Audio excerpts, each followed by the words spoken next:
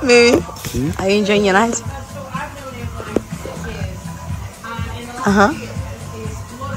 That question always comes with something. What's up? Borrow me your phone. Are you taking content? No, I just want to show people what transparency looks like. I'm just going to open your phone. Okay, no face ID. Let me show you that I can open my man's phone, right? wait. Okay, let's start over. Okay, yeah, that's me, the fuck. If I want to pin him with the so big. Can we have 4 more shots? 4 shots?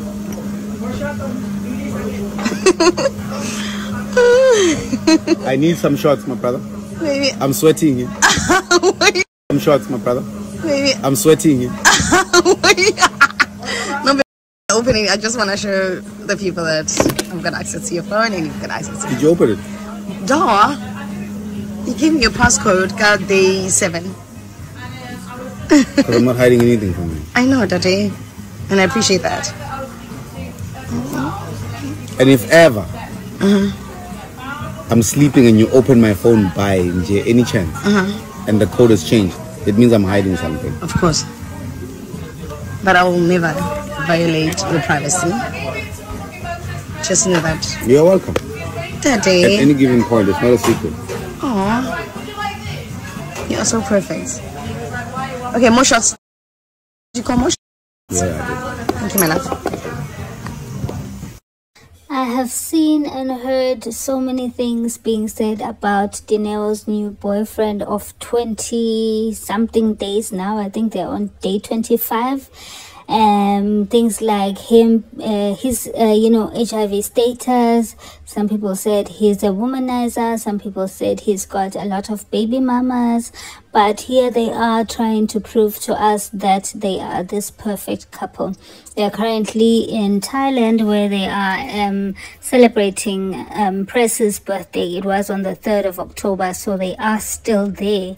So Dineo took to Instagram stories to reveal to us that she does have her boyfriend's password, and then the boyfriend also said that she can access his phone anytime she wants to.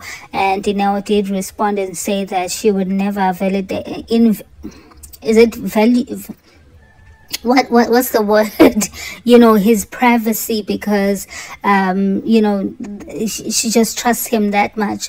But I feel like these conversations are conversations that they should just keep to themselves. It should be something special between the two of them. We don't have to know that they know each other's passwords.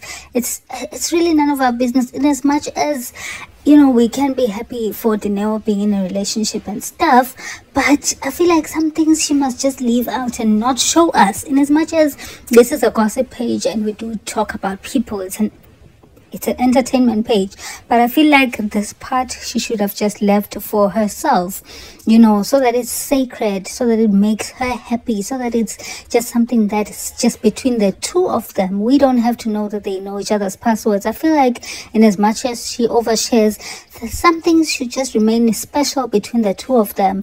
So I wish she would have just kept this one out, even though we're making content of it, but I do feel like she would have kept it out.